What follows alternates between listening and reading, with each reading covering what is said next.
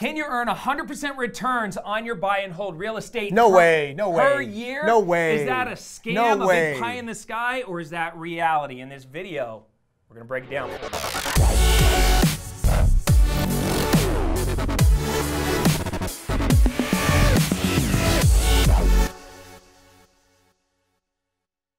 All right, so back again with Kris Krohn in our series on building wealth. And Kris and I were just talking, and he made a big, bold claim. Yep. I want to know if it's real or not. He was talking about earning 100% returns per year on his buy and hold real estate. Well, dude, if you think that's crazy, I'm actually going to talk about how you can earn 1,000%. And now I know people are like, yeah, whatever, dude. This just got totally unlegit. Right. Or your eyes are glued to the screen and you cannot let go. Yeah, well, if this is real, I want to understand it better. Because literally when I hear that, I'm thinking, yeah, right. Yeah, right. Should I prove it? But I also know that you got a track record, and I also know what's possible in real estate. So let's just show me. All right. How is it possible? How does it work? Get scared, get stupid. I don't know what that means. So what I want to do here is 1,000%, 100%. It sounds like a lot, but I want to cite your mind to something that Albert Einstein said. He said that the most powerful financial instrument that was ever created, ever will be created, is compound interest. And a lot of people don't know what that means because we're too busy sucking at earning money. We put money in 401ks and IRAs in the bank, and our brains are washed to think that 0.5% or 1% or 4% is like exciting. That doesn't compound a squat over a 40 or 50 year working life. So we have to do the game different. When I buy a piece of real estate, Cody, if I'm going to kind of prove this out for you, my average rate of return on my last 1,000 properties is 28%. Now, the first thing you're going to notice is that that's not 100%. Just hang tight. We're going to get there. First of all, how am I doing this 28%? Well, remember, I'm not investing in just any of the 324 markets. I'm investing in the best markets. And so best markets naturally produce higher ROI. And then I have expert management on buying the homes at the best rates, the least amount of rehab, the highest cash flow. And at the end of the day, when you add it up on my last 1,000 deals, we're looking at 28%. So how can we turn that into 100%? Well, if you're earning 28%, we'll make the math real simple. Let's just drop it down and say that we were actually earning 20% a year on our money, right? A much smaller number, but 20 plus 20 plus 20 plus 20 plus 20 is 100.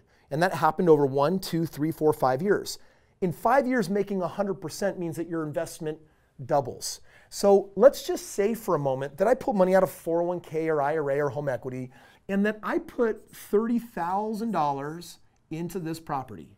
And I now am earning 20% on it. Well, in 5 years, I'm going to sell that property. And the reason why is because over time it starts getting a diminished level of return, and I want to keep my ROI high. So what I'm going to do is my 30 grand in 5 years will have theoretically, here in this example, doubled, which means in 5 years I'm going to sell this home, and I'm going to use the money to now not buy one home, but 2 homes. But on the same original investment. My same original investment is no longer earning 20%, it's earning double that. It's now earning 40%. Or if we were going with actual numbers, we're well over 50%. That is halfway to 100%. All we need is a little bit more time. So if it took 5 years to double, guess what happens in 5 more years? We sell these off, we double things again, we now have 4 properties. And on our original investment, we're now earning somewhere around 100% a year. So first of all, before I explain how we do 1,000%, that's how you get to 100. It's real, and it's in 10 years. And you know what? For someone that says, I wonder if I could retire in real estate inside of 10 years. Cody, is that possible? Yeah, that's what people, absolutely. You did it. Yeah, people do it all the time. I've done it. People do it, right? So we're talking about real stuff, but now I want to melt your brain with something really kind of crazy. After I had a track record, I had done a handful of deals, my father-in-law, who thought I was kind of crazy in the beginning when I bought my first house, because I was 23 years old, I was in college, I told him, hey, guess what? I'm not going to be a doctor because I'm too stupid at chemistry, and I don't know what I'm going to do. By the way, I'm buying a house. And I remember he was just like, what's wrong with you? And then a year later, I buy my second house, and he's like, are you guys getting a divorce? Like, he didn't understand, like, why would you need 2 houses? Well, by the time I bought my third house, he kind of wrote me off as that crazy son-in-law. He only had one at the time, but a crazy one. And then when I got my 4th house, something weird happened. I started to have a track record. And I'll never forget when he approached me and said, Kris, what are you doing? Like, why do you keep buying houses? What are you doing? I said, well, Matt, I buy them and I rent them. And he said, well, how much money are you making? He started looking at my returns, and you know what he thought?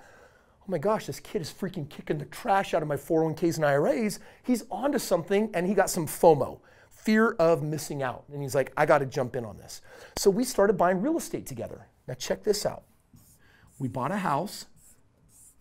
The house required $20,000. Guess who put up the money? My father-in-law. Guess what I did?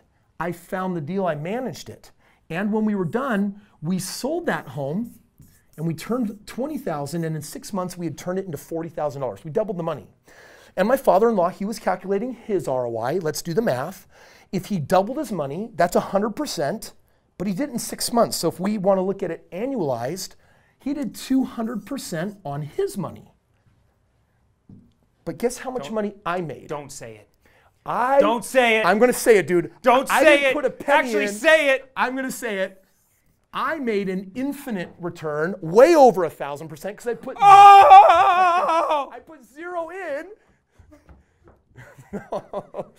and that's what I got out. So by the way, literally on my real estate, I'm often earning 1,000, 2,000, 10,000% returns because I've learned this level of the game, which by the way, you can learn too. So Cody, by the way, is it possible to earn 100%? Dude, 100% is easy with the right strategy and the right time, but then if you get really good at the strategy, Infinite, baby. Then it's crazy. It's what it should be in the game of real estate. This is what's cool about real estate. Look, wealthy people put their money to work for them. They don't work for money. Wealthy people know how to leverage debt in order to build wealth. Yes. And what you just modeled out was the perfect example of how wealthy people think and act, and why so many people are stuck in the rat race. And those that are smart enough to see something like this and then actually go out and do something with that knowledge, that information, break free. But let's be honest. Let's face the hard reality.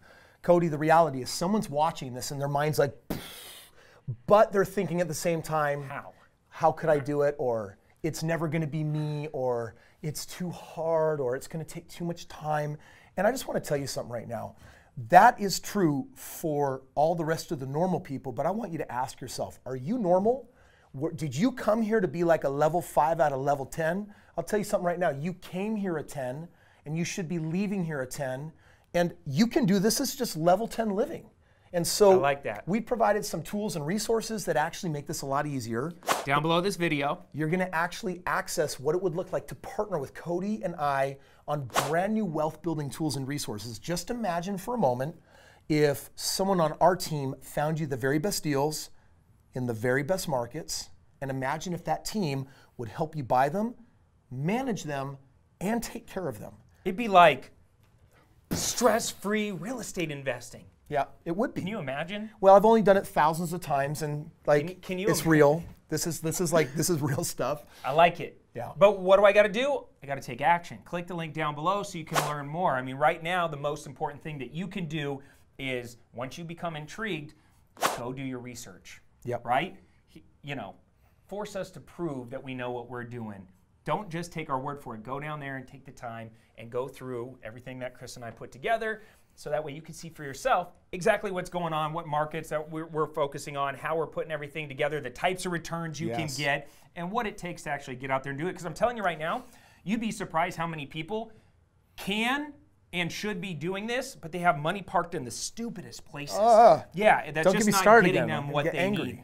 So anyways, we don't have any more time in this video, but you know, 3 videos in a row, baby. What's up, man? We killed it. We killed it. Dude. We killed it. Oh, whoa. We killed it. Whoa. I'm like, like I could just run from the side and just.